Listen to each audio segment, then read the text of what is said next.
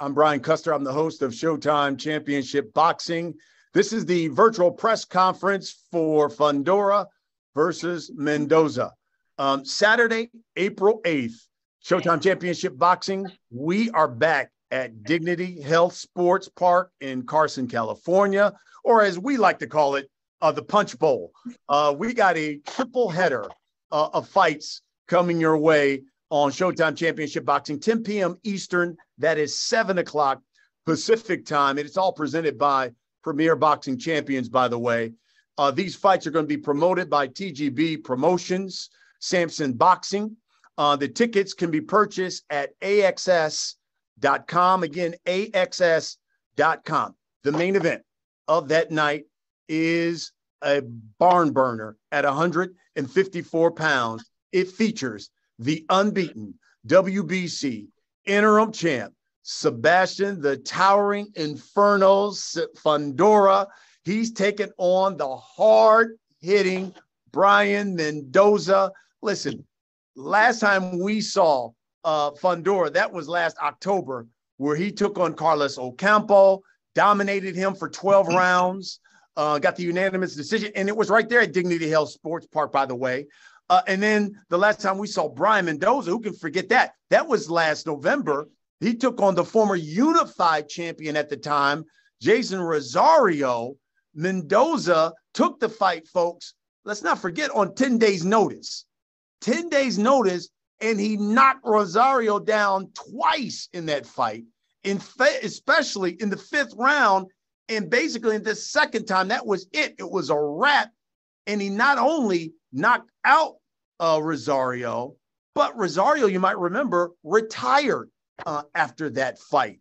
That's how devastating that knockout was to him and to his career. He's now coming off of 2 straight, talking about Mendoza, 2 straight knockout wins. This is going to be something. It is the main event. I got both of the fighters here. We're going to talk about their upcoming main event. We'll allow you members of the media to ask some questions to as well to these fighters. Make sure you hit the raise your hand icon there at the bottom of your Zoom, and then members of Showtime Sports will allow you to ask questions to these guys. All right, so let's get right into it. Let's start with the Towering Inferno himself, Sebastian Fundora. He's unbeaten. Sebastian, I guess, first of all, give members of the media just an update on how camp is going and what should we expect when you get into the ring with Brian Mendoza.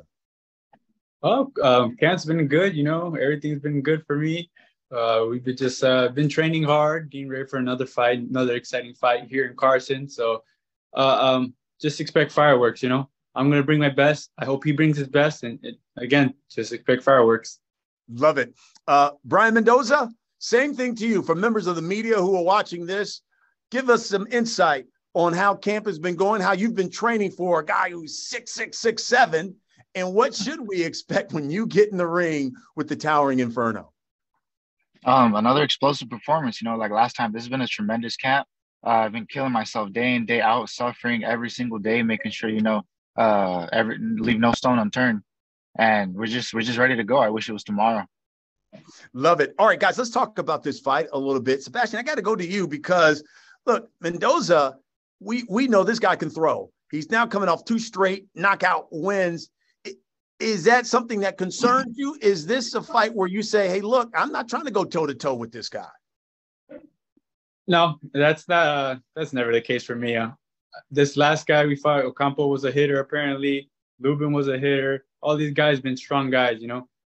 Mendoza's another strong fighter that we're going to fight, and we're going to just go for the win like always. B, listen, this is a guy who, again, he's so tall at 6'6", 6'7", and you would think on the outside that this guy would use his range and reach, but you know what? He loves to battle it out with guys, and it's an exciting fight. Is that the type of fight you're expecting out of Sebastian Fundora? Yeah, of course. But like I said, you know, I've been suffering in camp, just sacrificing everything to be ready for whatever happens. You know, if he tries to use his range and all that, or if he tries to bang, you know, like usual, we're ready really for anything. But I just, you know, been preparing, you know, brought in sparring partners. I've even been in there with cruiserweights sparring and stuff, literally getting ready for anything. So it's really that, just truly ready for anything, not just that cliche, but just ready for whatever. I think I read something where you told one member of the media you're looking to, not only shock people again with this victory over, you said over Fundora. Talk to me about that. What do you think people didn't give you enough respect for that win that you got over Rosario? It wasn't so much about the respect. It was just before the fact. Before I said I wanted to add a former unified world champion to my resume, and people, scoffed and laughed. And I was like, all right, keep laughing. And it's more about that. It's just you don't have to believe me. I'm gonna show just with my actions, and that's what I want to do. I want to go out there and prove that I'm one of the best, and especially in this division. And that's the goal. So it's more about getting just proving to people. It's like, all right, you don't have to just believe my words, but I want to go in there and prove what I say, that I'm gonna shock the world and pull off another big upset. What did that win over Rosario do for you and your confidence?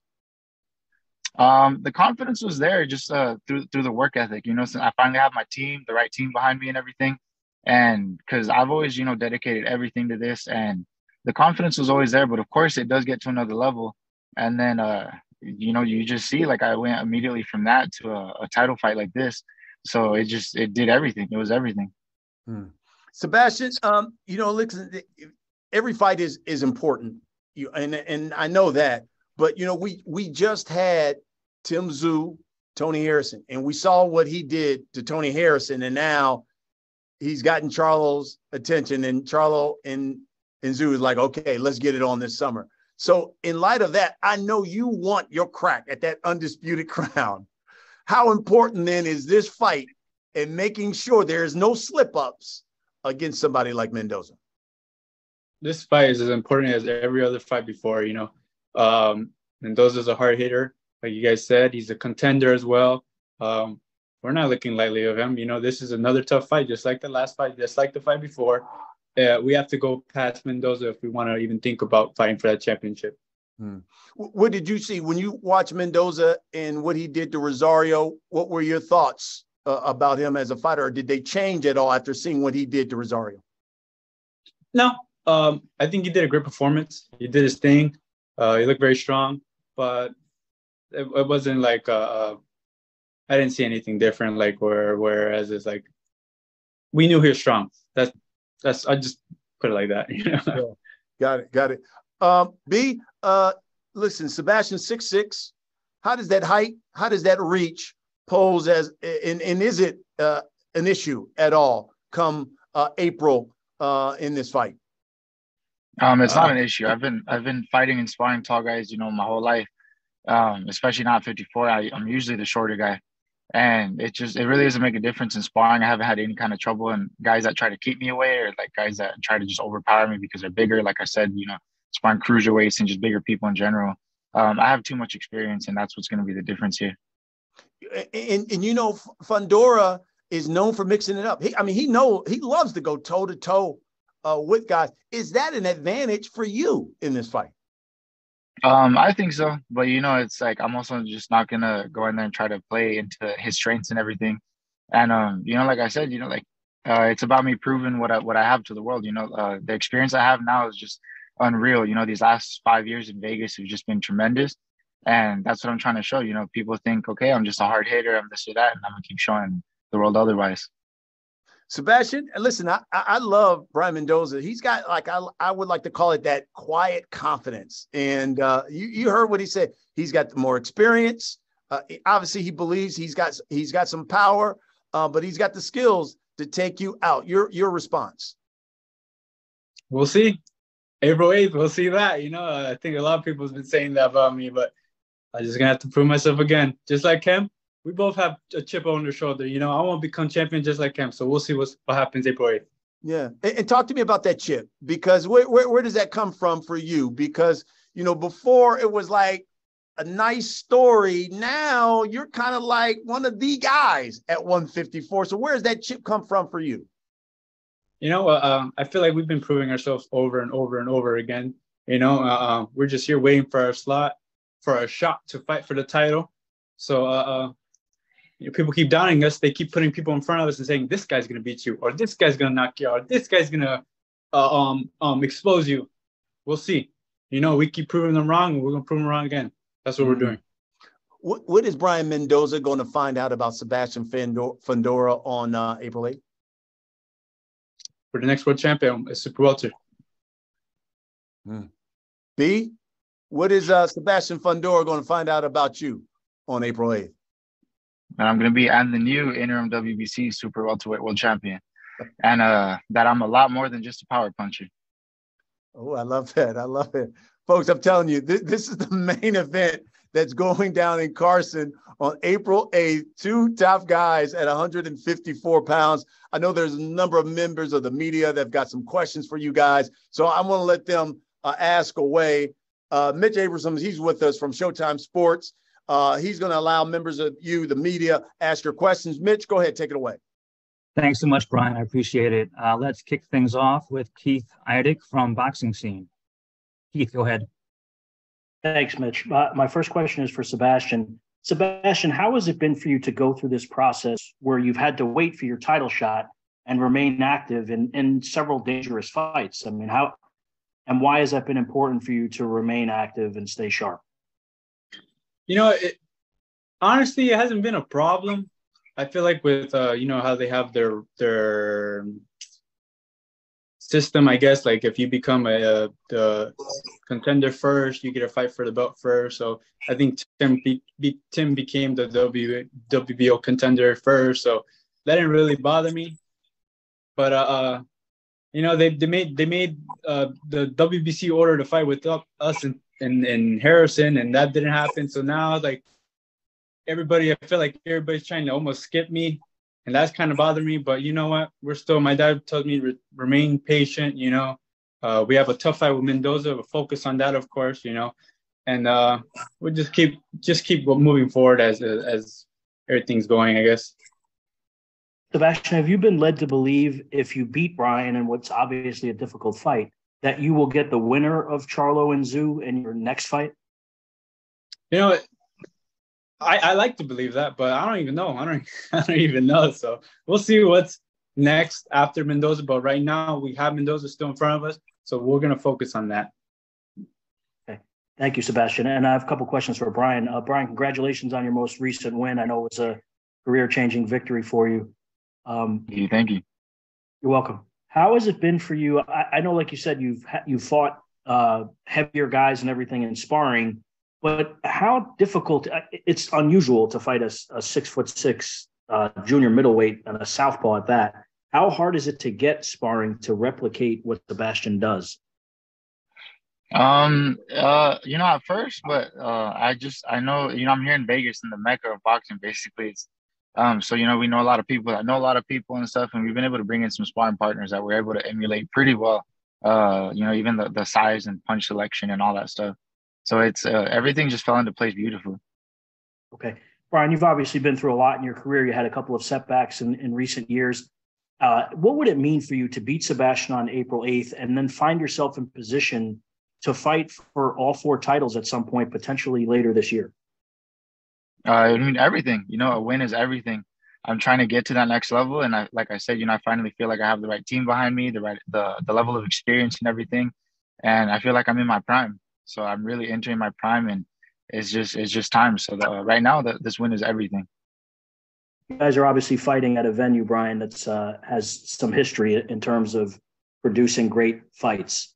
You guys' styles seem that you could mesh together and make one of those epic fights. Can you speak to that fighting at Dignity Health Sports Park against a guy who obviously comes to fight every time out? No, the fighting at, you know, I still call it the OG StubHub. It's an honor there because that's a legendary place. Tons of wars have always happened there, and I want to cement my name as part of one of those wars and one of those big fights that went down there.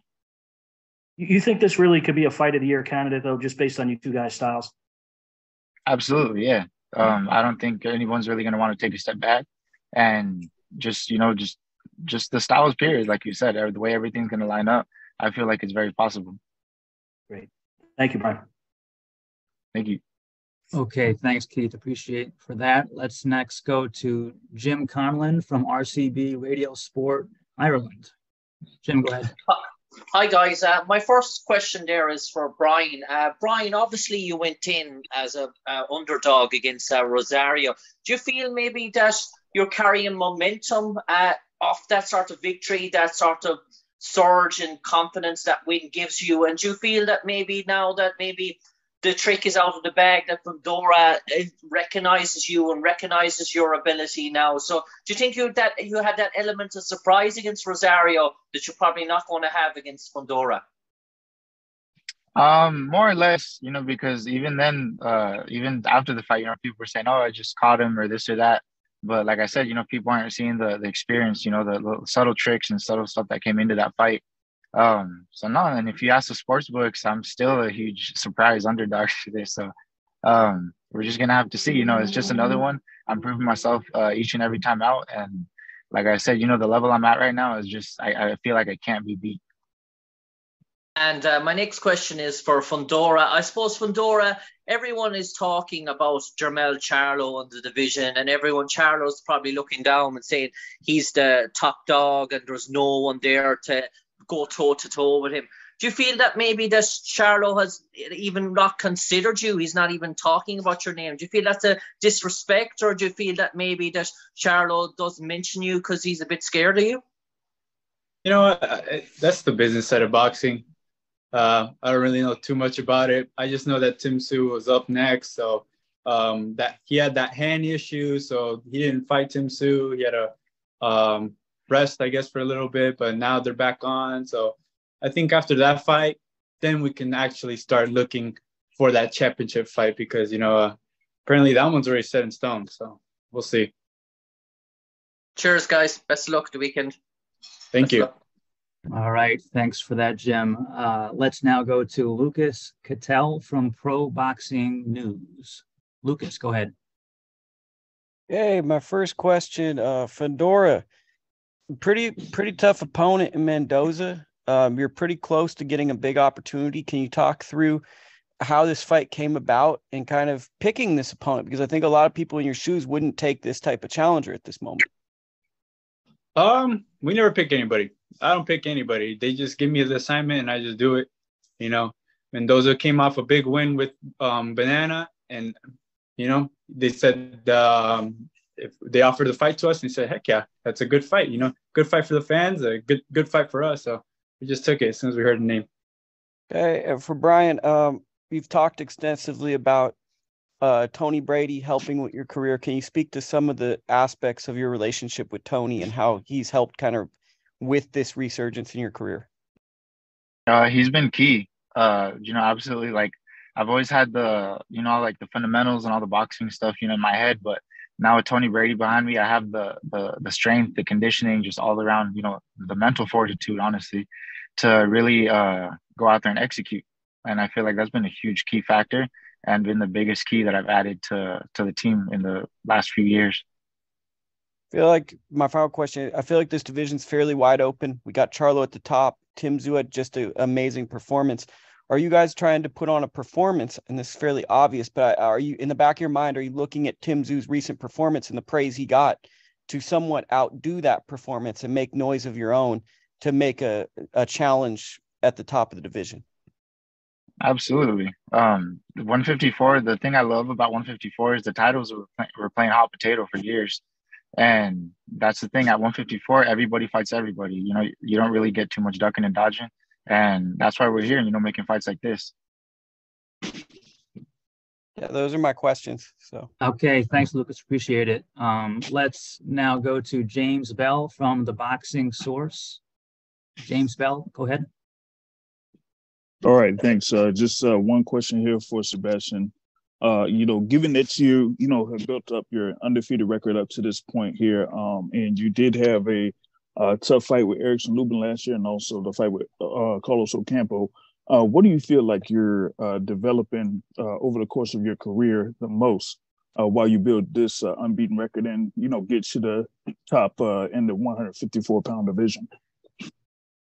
I feel like I don't know, just building up to my. We had all this planned. I feel like me and my dad, we would always talk about when I first started professional. At 24, 25, we'll be fighting for a title around there, contender. and everything's working out well. We have a title. It's not the full title yet, but we're around where we think we are, and we just praying we get that title fight soon. So that's about it. All right, gotcha. Thanks. That's my questions. Thanks, James. Good stuff. Let's now go to Willie Suarez from Boxeo Cubano. Willie, go ahead. How you doing, guys? I have a question for Brian Mendoza, actually for both of them. I'm going to ask the question in Spanish to Brian Mendoza. Mendoza, tú como boxeador cubano-americano que eres, ahí vimos un juego importante entre Cuba y Estados Unidos. ¿Cómo te sentiste? ¿A quién le ibas?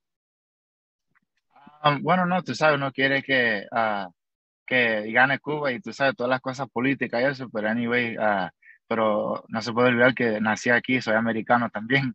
Eso fue algo difícil, estaba mezclado, tú sabes, entre los dos. Pero no, fue un tremendo juego. He asked me if, how I felt about the game yesterday, the baseball game between America and Cuba. I said, of course, I always want to root for Cuba, but can't forget I'm born and raised, I'm American, so it was, real hard. And then obviously all the politics that go behind it. The reason I ask you that question, Mendoza, is because both of you are actually Cuban Americans, Fundora, Cuban American Mexican. So does that make you feel any different way? Because we see Mexicans fighting Mexicans, American fighting American, but when it comes to the Cubans, for the most part, we don't see that too often. Does it make you both feel any kind of way? It's all the same to me, honestly. I just want the best fights. I want the world titles. Undisputed on all that. So, as on my side, I just want to fight the best, and they can be wherever they come from. Same to you, Fundora. It's the same thing. It's the same thing. He's one of the top fighters at 154. So, if he's Cuban, so be it. It is what it is. Everybody's here to become a champion. It doesn't matter where they're from. So, same thing. Great. Thanks for that question, Willie. Appreciate it. Now let's go to Dario Besse from La Casaca Boxing Club. Dario, go ahead. Thank you. I have a question for each fighter. First for Fundora, since Lubin, you have thrown much more jabs. You have been more consistent with it. 125 against Lubin, 365 against Ocampo. Does this mean that you are mastering your jab, or is it just a thing about the opponent that you had that night? Mastering your jab, I feel like, I'm not gonna say I mastered it, but I'm learning how to use a little bit more distance and stuff like that. Not that I've been learning, I'm just using it more. I feel like I always can box. I always could box, but these fights call for different things. Ocampo, I could box a little bit more than I could with Lubin. Lubin was trying to be there in the chest, something that I'm comfortable with, but that's what the fight called for. So I'm just showing the boxing world what I can do in different situations. Boxing, using the jab, I always been able to use that.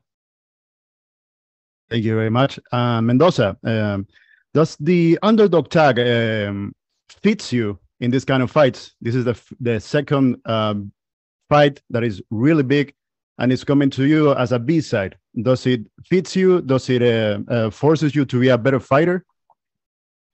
Absolutely. I feel like, either way, I want to put on my best performances. But yeah, honestly, I'm kind of enjoying the whole B-side thing. It makes the victory that much sweeter. Thank you very much to both of you. Thank you. Thanks, Dario. I appreciate it. Now let's go to Antonio Baez from AB Boxing News. Antonio, go ahead. Yes, thank you. Question is for Brian. Brian, your last fight with Banana, right? Was with Banana. What did you learn from that fight, and what can you take from that fight to beat the champion, Fundora? In that fight, I just gained a lot more experience. That was a former unified world champion. And he was actually on a comeback streak. He had like 2 or 3 fights in the Dominican Republic. And a lot of people didn't even know that. So, you know, he felt like 160 was going to be his healthiest thing, you know. They made me go up to his weight, and he was on that comeback streak, feeling himself, you know. He thought 160 he was going to be a lot healthier and everything. And then it was just the experience I gained from it. You know, I learned obviously, you know, a lot of little, you know, tricks and little stuff I picked up from the fight, but it was the biggest thing I would say was experience from being in there with someone like that. Thank you, Brian. Thank you. Okay, thanks, Antonio. And that will conclude our media session for today. I'm going to send it back up to Brian Custer for some final thoughts. Okay, Mitch, thank you very much. Again, listen, this is the main event that comes your way Saturday, April 8th on Showtime Championship Boxing. We're going to do it from the Dignity Health Sports Park in Carson, California. The main event, Sebastian Fundora, unbeaten, taking on Brian Mendoza. Again, this fight is brought to you by Premier Boxing Champions, being promoted by TGB Promotions and Samson Boxing. You can get your tickets at AXS.com. AXS.com. Guys, we're going to wrap it up with this. Brian, I always like to ask this question for all of those people who will turn into Showtime Championship Boxing. And for those people who will come out and spend their hard-earned money there in Carson, California, to come watch you fight, what can you guarantee they're going to get when you step into the ring with Sebastian Fundora on April 8th? I can guarantee another explosive upset, just like the last one. You know, people, they were laughing and doubting and everything just like then. And then I went in there and proved it, and I plan to do the exact same thing April 8th. So I guarantee you should get your tickets. Love it. Sebastian Fundora, same question to you. To those people who love to come out to Carson, California, they love to watch you fight. What can you guarantee they're going to get when you step in the ring with Brian Mendoza? Another another exciting show. You know, got two hard hitters fighting on the main event, and then we got my sister fighting another card. So show up early enough, and you'll see my sister fight too. So I love it. It should be one heck of a fight. Again, it goes down April 8th on Showtime Championship Boxing. Brian Mendoza, Sebastian Fundora. Guys, best of luck to you. Stay healthy throughout here at camp, and can't wait to see you guys in a couple of weeks on Showtime. I appreciate your time. Looking forward to it, man. Absolutely. And thank you, members of the media, for tuning in. I'm Brian Custer.